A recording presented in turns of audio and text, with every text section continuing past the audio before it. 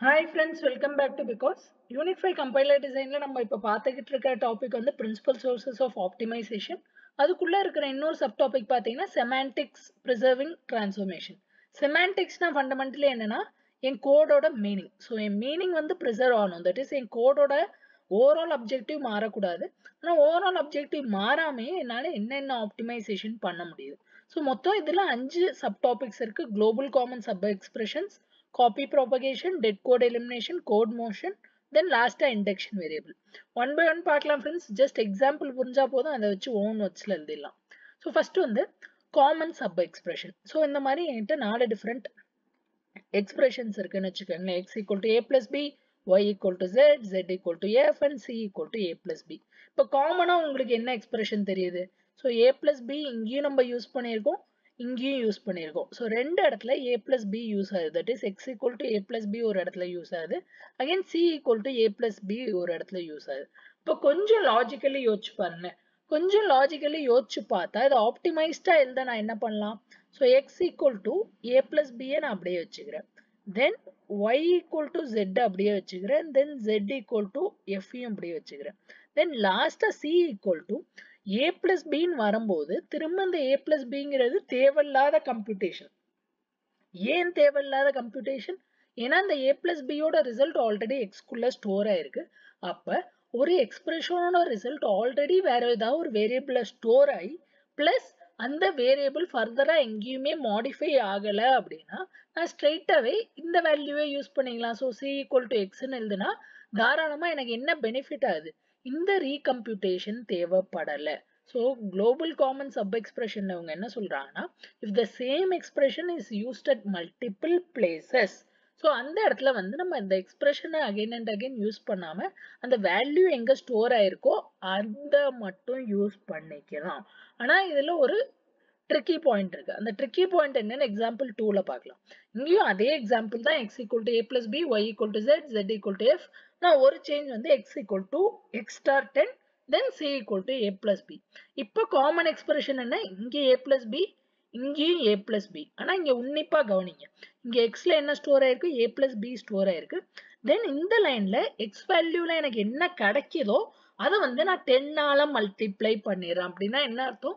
x ஓட value is getting modified. So a plus bங்கிற value xல இனிஷியலா இருந்துச்சு. ஆனா நான் இந்த பாயிண்ட்டுக்கு வரத்துக்குள்ள x ஓட வேல்யூ மாறிடுச்சு. ஸோ இந்த இடத்துல என்னால c equal to xன்னு எழுத முடியுமா? கண்டிப்பாக எழுத முடியாது. ஏன் எழுத முடியாது? எக்ஸ்பிரஷன் காமனா இருந்தாலும் அந்த எக்ஸ்பிரஷனோட வேல்யூ வந்து சேஞ்ச் ஆயிருக்கு மிட் பாயிண்ட்ல ஏதோ ஒரு இடத்துல. அதனால என்னால அந்த வேரியபிளை இங்க கீழே யூஸ் பண்ண முடியாது. ஸோ இவ்வளவுதான் ஃப்ரெண்ட்ஸ், சிம்பிளான எக்ஸாம்பிள். இப்போ நெக்ஸ்ட் நம்ம புக்ல இருக்கிற அதே குவிக் சார்ட்டோட எக்ஸாம்பிள் எப்படி ஆப்டிமைஸ் பண்ணும் அப்படிங்கிற விஷயம் பார்க்கலாம். ஸோ இங்கே வந்து லெஃப்ட்ல நம்மளோட ஒரு பிளாக் இருக்கு. ஸோ நம்ம அந்த ஃப்ளோ கிராஃப் பார்த்தோம். அந்த ஃப்ளோ கிராஃப்ல ஒரு பிளாக் இந்த B5. ஸோ இந்த பிளாக்கை நம்ம எப்படி ஆப்டிமைஸ் பண்ண போறோம் அப்படின்னு பார்க்கலாம். ஸோ எங்கெல்லாம் ஆப்டிமைஸ் பண்ணலாம்னு கொஞ்சம் உன்னிப்பா கவனிச்சு பாருங்க friends. So first T6 equal to 4 star ஐன்னு இருக்கா? இதே மாதிரி 4 ஸ்டார் ஐ இங்கேயும் இருக்கு பாருங்க. ஸோ இது ரெண்டும் ரிப்பீட்டேஷன். ஸோ ஒன்றை மட்டும் வச்சு நான் ரிப்பீட் பண்ணிக்கிறேன். அதே மாதிரி இங்கே கவனிச்சு பாருங்க, 4 ஸ்டார் ஜே இருக்கு, இங்கேயும் 4 ஸ்டார் ஜே இருக்கு. ஸோ இது ரெண்டுத்தையும் நான் ஆப்டிமைஸ் பண்ணிடலாம். ஸோ நான் ஆப்டிமைஸ் பண்ணும்போது என்ன பண்ண போறேன்? இங்கே ஸ்டார்ட் பண்ண போறேன். So T6 equal to 4 star ஐ அந்த லைனை அப்படியே வச்சுக்கிறேன். இப்போ நெக்ஸ்ட் என்ன? x equal to a of t6, அதையும் ஒன்றும் பண்ண முடியாது, அதையும் அப்படியே வச்சுக்கிறேன். இப்போ நெக்ஸ்ட் இந்த t7 equal to 4 star ஐங்கிற line எனக்கு தேவையில்லை. ஏன் தேவையில்லை? 4 star ஐங்கிற வேல்யூ எனக்கு ஆல்ரெடி t6ல இருக்கு. தென் t8 equal to 4 star j, இந்த லைன் எனக்கு தேவை, இதையும் நான் அப்படியே வச்சுக்கிறேன். t8 equal to 4 star j. Then t9 equal to a of t8, so t9 equal to a of t8, இதையும் அப்படியே வச்சுக்கிறேன். தென் இப்போ கவனிங்க, a of t7 equal to t9. ஆனா இந்த எக்ஸ்பிரஷன்ல நம்ம T7 எடுக்கவே இல்லை. ஏன் எடுக்கல? T7ஓட இந்த 4 ஸ்டார் ஐங்கிற வேல்யூ எனக்கு எங்க இருக்கு? T6லயும் இருக்கு. அப்ப இதோட ஈக்குவலண்ட் எக்ஸ்பிரஷன்ல இங்க கவனிச்சு பாருங்க. இந்த line a of T7 equal to T9ஓட equivalent line எப்படி இருக்கும்? a of T6. ஏன் T6? ஏன்னா T7 ரிடண்டன்ட் நம்ம T7 எடுக்கல, அதனால a of T6 equal to T9.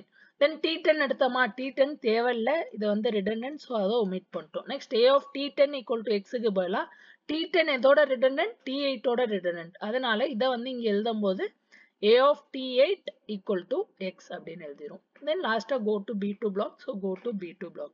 So இது வந்து ஒரு simple block. இதோட optimized version இப்படிதான் இருக்கும். Okay. இப்போ next இன்னொன்னு பார்ப்போம். இதில் நம்ம என்ன பார்க்க போறோம் அப்படின்னா இது நெக்ஸ்ட் ஒரு எக்ஸாம்பிள். இதை நம்ம எப்படி ஆப்டிமைஸ் பண்ணலாம்னு பார்க்கலாம். ஸோ இது என்னோட ஒரு பிளாக் இருக்கு. இது அந்த ஃப்ளோ கிராஃபோட இனிஷியல் டயக்ராம். ஸோ அந்த ஃப்ளோ கிராஃபோட இனிஷியல் டயக்ராம். ஸோ அந்த இனிஷியல் டயக்ராம்ல டிஃப்ரெண்ட் பிளாக்ஸ் இருக்கு. ஸோ நம்ம எது வரையும் பார்த்தோம், 3 address கோட் வரையும் பார்த்தோம். அதுக்கப்புறம் அந்த 3 address கோட் வச்சு ஜஸ்ட் ஒரு ஃப்ளோ சார்ட் மாதிரி வரைஞ்சிருப்போம். அதுதான் நம்ம ஃப்ளோ கிராஃப் அப்படின்னு சொல்லுவோம். So 3 address கோட்லேயே flow chart வரையதான் flow கிராஃப்னு சொல்லுவோம். ஸோ இப்போ கவனிக்க வேண்டிய விஷயம் என்னன்னா, இங்கே என்கிட்ட ஒரு என்டையர் பிளாக் இருக்கு. ஸோ இங்கே T6 என்ன 4 ஸ்டார் ஐ. இந்த 4 ஸ்டார் ஐங்கிற வேல்யூ வேற எங்கேயா டிஃபைன் ஆயிருக்கான்னு பாருங்க. ஸோ இங்கே டிஃபைன் ஆயிருக்கு பாருங்க. T2 equal to 4 star I. So அப்போ இது ரிடண்டண்டா போச்சு, இது எனக்கு தேவையில்லை. நெக்ஸ்ட் இதே மாதிரி பாருங்க, இதுவும் 4 ஸ்டார் ஐ. ஸோ இதுவும் ரிடண்டண்டா போச்சு, இதுவும் எனக்கு தேவையில்லை. இது வந்து 4 ஸ்டார் ஜே. 4 ஸ்டார் ஜே எங்கேயா இருக்கா, இந்த இடத்துல இருக்கு பாருங்க. T4 equal to 4 star J. So இதுவும் எனக்கு ரிடண்டண்டா போச்சு, இதுவும் எனக்கு தேவையில்லை. தென் இந்த மாதிரி இங்கே அகைன் 4 ஸ்டார் ஜே, இதுவும் எனக்கு ரிடண்டண்டா போச்சு, இதுவும் எனக்கு தேவையில்லை. ஸோ இப்போ இதை ஆப்டிமைஸ்டா எழுதலாம். ஸோ இதை ஆப்டிமைஸ்டா எழுதணும் அப்படின்னா எனக்கு என்னென்ன தேவை, ஸோ அதை மட்டும் நம்ம நோட்டீஸ் பண்ணா போதும். இப்போ கவனிக்க வேண்டிய விஷயம் என்ன அப்படின்னா, இது என்ன friends, A of T6. T6 value என்ன, A of 4 times I. So A of 4 times I. இதே மாதிரி வேல்யூ ப்ரீவியஸா ஏதாவது பிளாக்ல இருக்கான்னு பாருங்க. இங்கே எனக்கு 4 times I என்ன, T2. அப்போ நான் என்ன பண்றேன், A of T2ன்னு எழுதுறேன். பேரு மட்டும் தான் டிஃபரன்ஸ். இங்கே கவனிங்க, 4 times I வந்து T6. ஸோ இங்கே A of T6 ஆக்சஸ் பண்றேன். இங்கே 4 times I வந்து T2, இங்கே A of T2 ஆக்சஸ் பண்றேன். அப்போ சொல்ல வர விஷயம் என்ன அப்படின்னா, நம்ம இந்த என்டையர் எக்ஸ்பிரஷன் A of T6க்கு பதிலாக அப்போ என்ன எழுதலாம், A of T2ஓட வேல்யூ எங்கே ஆல்ரெடி எனக்கு ஸ்டோர் ஆயிருக்கு, T3ல ஸ்டோர் ஆயிருக்கு. அப்போ இந்த என்டையர் A of T6க்கு பதிலாக T3ன்னு எழுதலாம். ஸோ இதை ஆப்டிமைஸ் பண்ணும்போது என் ஃபர்ஸ்ட் எக்ஸ்பிரஷன் என்ன இருக்கும், x equal to T3. Okay, இப்போ நெக்ஸ்ட் இந்த லைன் தேவையில்லை, இந்த லைன் தேவையில்லை. நெக்ஸ்ட் இந்த லைனுக்கு வரும். ஸோ இந்த லைனை கவனிச்சு பாருங்க. இவங்க என்ன பண்றாங்க, A of T8 value T9க்கு assign பண்றாங்க. T8 என்ன 4 times J. இந்த வேல்யூ இங்கேயா இருக்கான்னு பாருங்க, 4 times J வேல்யூ T4ல இருக்கு. ஸோ A of T4 இங்கே ஆக்சஸ் பண்ணி T5ல ஸ்டோர் பண்ணி வச்சுக்கிறாங்க. அப்போ என்ன அர்த்தம், இந்த ஹோல் வேல்யூ இது எனக்கு எங்க இருக்கு, T5 குள்ள இருக்கு. ஸோ இந்த வேல்யூ அவங்க ஃபர்ஸ்ட் எங்க ஸ்டோர் பண்றேன், T9 குள்ள ஸ்டோர் பண்றேன். அகைன் ஃபர்தரா அந்த T9 திரும்ப A of T7க்கு அசைன் பண்றாங்க. அப்ப ஸ்ட்ரெயிட்டாவே நான் எப்படி எழுதலாம் friends, ஸ்ட்ரெயிட்டாவே A of T7 equal to T9. T9ஓட value என்ன, T5. அப்ப ஸ்ட்ரெயிட்டாவே நான் T5 எழுதிடலாமா ஆப்டிமைஸ்டா. ஸோ நமக்கு T7 இல்லை, T7 ரிடண்டன்ட். T7 யாரோட redundant, T2ஓட redundant. So A of T7ங்கிறது என்ன ஆயிடும், A of T2ங்கிற மாதிரி ஆயிடும். ஸோ பார்த்தா கன்ஃபியூஸ் ஆகிற மாதிரி இருக்கும், ஆனால் ஒன்றுமே இல்லை ஃப்ரெண்ட்ஸ். நம்ம ஒரு டைம் டிக்ளேர் பண்ணியிருக்கோம், ஒரு டைம் ஒரு அரே எலமெண்ட் ஆக்சஸ் பண்ணியிருக்கோம்னா அதை திரும்ப ஆக்சஸ் பண்ணும்போது நம்ம இதே பேர் வச்சு இந்த வேரியபிளை ஆக்சஸ் பண்ணிக்கிறோம், புதுசாக டிக்ளேர் பண்ணலை. ஸோ இங்கே A of T8 என்ன 4J. So A of 4J நம்ம எங்கே ஆக்சஸ் பண்ணியிருக்கோம், A of T4 இந்த இடத்துல T5ல ஸ்டோர் பண்ணி வச்சிருக்கோம். ஸோ இதுக்கு பதிலாக T5 ஆக்சஸ் பண்ணிக்கிறோம். இப்போ நெக்ஸ்ட் லைன்ல என்ன, A of T7 equal to T9. T9ஓட value என்ன, T5. So T5 right hand சைடில் வந்துருது, T7 ரிடண்டன்ட். T7க்கு பதிலாக யாரு, T2. So A of T2 equal to T5 முடிஞ்சிச்சு. ஸோ நெக்ஸ்ட் லைன் ரிடண்டன்ட்னு விட்டோம். இப்போ அதுக்கப்புறம் A of T10. T10 நம்ம என்ன சொன்னோம், ரிடண்டன்ட்னு சொன்னோம், ஏன்னா 4J. 4J எங்க இருக்கு, T4ல இருக்கு. அப்போ இது லாஸ்ட் லைன் என்ன ஆயிடும், A of T4 equal to X ஆயிடும். தென் go to B2. ஸோ இதான் என்னோட ஆப்டிமைஸ்ட் வெர்ஷன் ஃப்ரெண்ட்ஸ். ஓகே, இப்போ ஓவரால் டயக்ராம் பார்த்தீங்க அப்படின்னா, இப்போ நான் இந்த லெஃப்ட் பிளாக் B5க்கு மட்டும் பண்ணேன். இதே மாதிரி நீங்கள் right black B6, so initial flow graph diagram புக்கில் இருக்கும். ஸோ அந்த டயக்ராம் எடுத்து ரைட் சைட் B6 பிளாக்குக்கு பண்ணீங்க அப்படின்னா அதோட ஆப்டிமைஸ்ட் வெர்ஷன் உங்களுக்கு ரைட்டில் கிடைக்கும் ஃப்ரெண்ட்ஸ். ஸோ இவ்வளோதான் நம்மளோட காமன் சப் எக்ஸ்பிரஷன். ஸோ இதில் 2-3 பாயிண்ட் இருக்கும், ஜஸ்ட் ஒரு டைம் கோ த்ரூ பண்ணுங்க. நெக்ஸ்ட் வந்து காப்பி ப்ராபகேஷன். காப்பி ப்ராபகேஷன் ஒன்றுமே இல்லை ஃப்ரெண்ட்ஸ், நம்ம ரிடண்டன்ட்டாக காப்பி பண்ணுறோம். ஸோ இப்போ A equal to 5 அசைன் பண்ணிட்டேன். நெக்ஸ்ட் A வேல்யூவை Bக்கு அசைன் பண்ணுறேன். தென் C வேல்யூவை Dக்கு அசைன் பண்ணுறேன். அகெயின் நான் என்ன பண்ணுறேன், B வேல்யூவை Eக்கு அசைன் பண்ணுறேன்.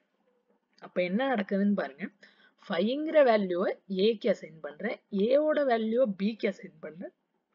அகெயின் ஒரு பாயிண்ட்ல b ஓட வேல்யூவை e க்கு அசைன் பண்றேன். அப்ப நான் ஸ்ட்ரெயிட்டாவே என்ன பண்ணிடலாம், உன்ன ஸ்ட்ரெயிட்டாவே 5 ஓட வேல்யூவை e க்கு அசைன் பண்ணிட்டா என் வேலை முடிஞ்சு போச்சு இல்ல. திரும்ப திரும்ப இத இங்கிட்டு போட்டு இந்த ஒரு படத்துல சொல்லுவான்ல, நீ இந்த பருத்தி மூட்டை அந்த குடோன்ல வை, அங்கேருந்து இங்க வை, இங்கேருந்து அங்க வை, லாஸ்டா எங்க இருந்துச்சோ அங்கேயே வந்துடும். அதே கதையா 5ங்கிற வேல்யூ a க்கு அசைன் பண்றோம், aங்கிற வேல்யூ b க்கு அசைன் பண்றோம், அகைன் b ஓட வேல்யூ e க்கு அசைன் பண்றோம். அதுக்கு ஸ்ட்ரெயிட்டாவே நான் 5ங்கிற வேல்யூ e க்கு அசைன் பண்ணிட்டா என் வேலை முடிஞ்சு போச்சு இல்ல. ஸோ காப்பி ப்ராபகேஷனை அவாய்ட் பண்ண நம்ம ட்ரை பண்றோம். எப்படி பண்றோம் அப்படின்னா, இங்க பாருங்க, x equal to t3 இது நம்ம ப்ரீவியஸா எழுதின லைன். இப்போ இங்க 4 லைன் எழுதணும்ல, இதான். ஸோ இந்த 4 லைன்ல எங்க காப்பி ப்ராபகேஷன் இருக்குன்னு பார்க்கலாம். ஸோ இங்க கவனிச்சு பாருங்க, x equal to t3, a of t2 equal to t5, a of t4 equal to x. So xக்கு நான் t3ங்கிற வேல்யூ அசைன் பண்றேன். ஸோ என்ன பண்றேன், t3ங்கிற வேல்யூ xக்கு போடுறேன், அகைன் x ஓட வேல்யூ யாருக்குள்ள போடுறேன், a of t4 குள்ள போடுறேன். அப்ப ஸ்ட்ரெயிட்டாவே நான் என்ன பண்ணலாம், t3 ஓட வேல்யூ ஸ்ட்ரெயிட்டாவே a of t4 க்கு போட்டுடலாம். அப்ப இது ஆப்டிமைஸ்டா எப்படி ஆயிடும், இந்த x equal to t3ங்கிற லைன் எனக்கு தேவையே இல்லை. So a of t2 equal to t5, a of t4 equal to xக்கு பதிலா நான் என்ன போடுறேன், ஸ்ட்ரெயிட்டாவே t3 போட்டுறேன். தென் go to b2. ஸோ இவ்வளவுதான் காப்பி ப்ராபகேஷனோட எக்ஸாம்பிள், அதோட ஆப்டிமைஸ்ட் வெர்ஷன். நெக்ஸ்ட் வந்து dead code elimination. Dead code எலிமினேஷன்னா என்னன்னா, தேவையில்லாத கோட், நம்ம யூஸ் பண்ணாத கோட். சே ஃபார் எக்ஸாம்பிள் என்கிட்ட ஒரு சிம்பிள் ப்ரோக்ராம் இருக்கு, a equal to 5, தென் நான் என்ன பண்றேன், print a equal to 5 இருக்கு, தென் b equal to 6 இருக்கு, print b ஓட வேல்யூ மட்டும் பண்றேன். தட் இஸ் நான் இந்த ப்ரோக்ராம்ல a வேல்யூ எங்கேயுமே யூஸ் பண்ணல. ஸோ அன்யூஸ்டா இருக்கு. ஸோ எந்த வேரியபிள்லாம் அன்யூஸ்டா இருக்கோ அதை வந்து டெட் கோடுன்னு சொல்லுவோம். அதே மாதிரி அன்யூஸ்டு ஸ்டேட்மெண்ட்ஸ். அன்யூஸ்டு ஸ்டேட்மெண்ட்ஸ்னா என்ன சார், ரொம்ப ரொம்ப சிம்பிள். என்கிட்ட ஃபிளாக்னு ஒரு வேரியபிள் இருக்குன்னு வச்சுக்கோங்களேன், அதை வந்து நான் ட்ரூன்னு ப்ரோக்ராம்ல செட் பண்ணிட்டேன். ப்ரோக்ராம் ஃபுல்லா அந்த ஃபிளாக் வேல்யூ ட்ரூவா தான் இருக்கும்னு செட் பண்ணிட்டேன். செட் பண்ணிட்டு நான் ஒரு கோட் பிளாக் எழுதியிருக்கேன். கோட் பிளாக்ல என்ன எழுதியிருக்கேன்னா, if flag equal to false ஆக இருந்தால் இதெல்லாம் பண்ணுன்னு எழுதியிருக்கேன். ஆனா எனக்கு என்ன தெரியும், as a programmer-ஆ flag equal to ட்ரூவா தான் எப்போதுமே இருக்க போகுது, அதுக்கப்புறம் அந்த flag வேல்யூ எங்கேயுமே மாறல அப்படின்னு தெரிஞ்சு போச்சு. அப்ப இந்த flag equal to falseல என்னெல்லாம் இருக்கோ இந்த என்டையர் பிளாக் வந்து அன்யூஸ்டு தானே, அது கண்டிப்பா யூஸ் ஆக போறதே இல்லை. ஏன்னா எனக்கு தெரிஞ்சு போச்சு அது மாற போறது இல்லை flag வேல்யூ அப்படிங்கிற விஷயம். ஸோ இதெல்லாம் வந்து நம்ம டெட் கோட் அப்படின்னு சொல்லுவோம். So a variable is live at a point in a program if its value can be used subsequently. that is நம்ம ஃபர்தரா அதோட வேல்யூ எப்பயா யூஸ் பண்ணா அதை வந்து லைவ்னு சொல்லுவோம், இல்லைனா வந்து அதை டெட் அப்படின்னு சொல்லுவோம். ஸோ டெட் கோட் எதனால வரும், ஒரு சில டைம் நம்ம ப்ரோக்ராமில் எழுதுறதுனால வரும், ஒரு சில டைம் நம்ம ப்ரீவியஸா பண்ற டிரான்ஸ்ஃபர்மேஷன்னால கூட வரும். ஸோ இதான் என்னோட டெட் கோட். நெக்ஸ்ட் பார்த்தோம் அப்படின்னா கோட் மோஷன். கோட் மோஷன் ஒண்ணுமே இல்லை ஃப்ரெண்ட்ஸ், ரொம்ப சிம்பிள். ஒரு while loop இருக்குன்னு வச்சுக்கோங்க, i less than equal to limit minus 2ன்னு. லிமிட்ல இனிஷியலா ஏதோ ஒரு வேல்யூ இருக்கு. சே ஃபார் எக்ஸாம்பிள் லிமிட்ல இனிஷியலா 15ங்கிற வேல்யூ இருக்கு. அப்ப இந்த while loop எக்ஸிக்யூட் ஆகும்போது என்ன ஆகும், ஃபர்ஸ்ட் லிமிட் மைனஸ் 2 போடணும், தென் நெக்ஸ்ட் டைம் எக்ஸிக்யூட் ஆகும்போது லிமிட் மைனஸ் 2 போடணும், நெக்ஸ்ட் டைம் எக்ஸிக்யூட் ஆகும்போது லிமிட் மைனஸ் 2 போடணும். அப்ப திரும்ப திரும்ப ஒரு டைம் while loop எக்ஸிக்யூட் ஆகும்போது இந்த தேவையில்லாத எக்ஸ்பிரஷன் லிமிட் மைனஸ் 2 திரும்ப திரும்ப பண்ணும். அது திரும்ப திரும்ப பண்ணாம இருக்க நான் என்ன பண்ணலாம், இந்த லிமிட் மைனஸ் 2ங்கிற வேல்யூவை t-க்கு ஸ்டோர், ஒரு வேரியபிள்ல ஸ்டோர் பண்ணி வச்சுட்டு while i less than equal to t-ன்னு எழுதிடுறேன். அப்ப நம்ம என்ன பண்றோம், இந்த லிமிட் மைனஸ் 2 நமக்கு மாறவே இல்லைன்னு தெரிஞ்சிருச்சு. அப்ப அந்த வேல்யூ ஒரு வேரியபிளுக்கு அசைன் பண்ணிட்டு அந்த வேரியபிள while லூப்குள்ள யூஸ் பண்ணிக்கிறோம்.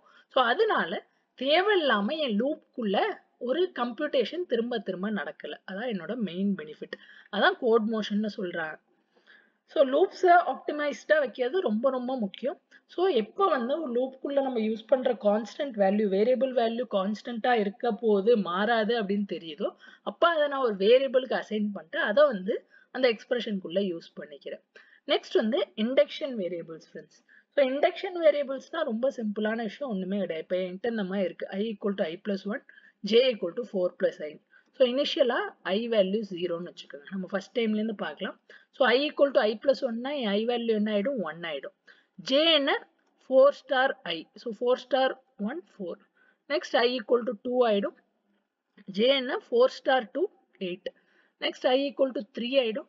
தென் அப்போ 4 star 3 12. தென் 4 ஆகிடும் 16. ஸோ இந்த மாதிரி ஒரு டைம் i இன்க்ரிமெண்ட் ஆகும்போது j என்னது 4 times i ஆகிடுது. இப்போ உங்க சொல்ல வர விஷயம் என்ன அப்படின்னா, இங்க நம்ம என்ன பண்றோம், ஒரு அடிஷன் ஆபரேஷன், இங்க என்ன பண்றோம், மல்டிப்ளிகேஷன் பண்றோம். உங்க சொல்ல வர விஷயம் மெயினா என்ன அப்படின்னா, multiplication is expensive operation. So மல்டிப்ளிகேஷனா பண்ணாதீங்க, மல்டிப்ளிகேஷனுக்கு பதிலாக அதை அடிஷனா கன்வெர்ட் பண்ண ட்ரை பண்ணுங்க. எப்படி நம்ம, எனக்கு என்ன தேவை, ஜே வேல்யூ தேவை, அதை நான் அடிஷன் வச்சு எப்படி கண்டுபிடிக்க முடியும், கொஞ்சம் யோசிச்சு பாருங்க. இனிஷியலா எனக்கு ஜே வேல்யூ 4ன்னு தெரியும்னு வச்சுக்கோங்க. இப்போ எனக்கு 8ங்கிற வேல்யூ வேணும். அப்போ நான் என்ன பண்ணலாம், தாராளமா +4 பண்ணலாம். இப்போ 8 தெரியும், அப்போ 12 வேணும். அப்போ என்ன பண்ணலாம், அகெயின் +4 பண்ணலாம். இப்போ 12 தெரியும், அப்போ +4 பண்ணலாம். அப்போ நான் எப்படி எழுதிடலாம்னா, j = j + 4ன்னு எழுதிடலாம். சிம்பிளா நம்ம மேத்தமெட்டிக்ஸ் லாஜிக்கலா யோசிச்சு பார்த்தோம் அப்படின்னா, multiplication is nothing but sequence of addition is called as multiplication. இங்க கான்ஸ்டன்டா மல்டிப்ளை ஆகிறதுனால அதே கான்ஸ்டன்ட்டை வச்சு நான் ரிப்பீட்டடா ஆட் பண்ணாலும் எனக்கு அதே வேல்யூ தான் கிடைக்கும். ஸோ j = 4 ஐ நான் எப்படி எழுதுறேன், j = j + 4ன்னு எழுதுறேன். நான் என்ன சொன்னேன், இனிஷியல் ஜேயோட வேல்யூ எனக்கு கண்டிப்பாக தெரியணும். ஸோ இனிஷியல் வேல்யூ தெரியணும், அந்த ரீசனுக்காண்டி அடிஷ்னலா ஒரு இனிஷியலைசேஷன் ஸ்டேட்மெண்ட் வரும். இந்த j = 4 ஐங்கிற ஸ்டேட்மெண்ட் வந்து இப்படி மாறிடும். அதை தவிர அடிஷ்னலா ஒரு இனிஷியலைசேஷன் ஸ்டேட்மெண்ட் வரும். அதை வந்து நான் எக்ஸாம்பிள்ல எக்ஸ்பிளைன் பண்ணேன். ஸோ நான் சொன்ன பாயிண்டா இங்க இருக்கும், ஜஸ்ட் இதை ஒரு டைம் கோ த்ரூ பண்ணுங்க. இப்போ என்னோட என்டையர் ஃப்ளோ கிராஃப் இங்க இருக்கு. இப்போ நீங்க கவனிச்சு பாருங்க, எங்க ரிப்பீட்டேஷன் நடக்குது, இந்த போர்ஷன்ல எனக்கு ரிப்பீட்டேஷன் நடக்குது.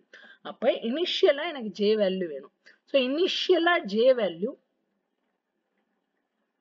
ஸோ இனிஷியலா எனக்கு என்ன வேணும், இனிஷியலா எனக்கு வந்து என்னோட ஜே வேல்யூ வேணும். ஸோ இனிஷியலா ஜே வேல்யூ வந்து 4ன்னு வேணும்.